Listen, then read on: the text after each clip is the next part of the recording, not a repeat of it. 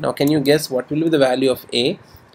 So most of the people will usually say that value of a will be 20, because that is where the a was initialized with 20. Inside the block there was another a which was 10, and then outside it should be 20.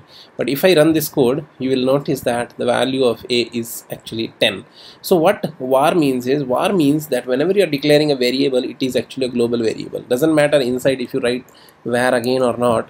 Now I have saved this code once again. If we run again, you see it is just the same thing. So variables declared with var are always global variables.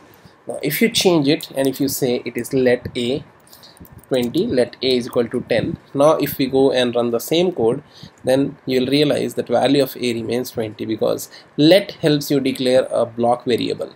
So this a is separate than this a. So var and let, this is the difference between them. Now third thing is defining a variable as const b is equal to, let's say, 30.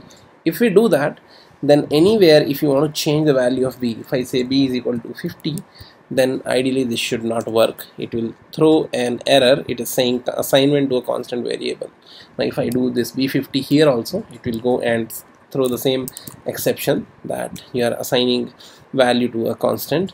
So constants can be initialized only once. So at the time of declaration you can put its value, and if we try like this, then let's see what happens. So let's save it, let's run our code once again. So you see here it says missing initialize in constant declaration. So if you declare constant, you have to initialize it then and there. So that's something about constant.